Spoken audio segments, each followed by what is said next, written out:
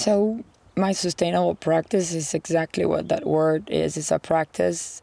You never achieve perfection. There's no one in the world that is doing it perfectly. There's no one. I will never be perfect, but you have to start. We don't have an option.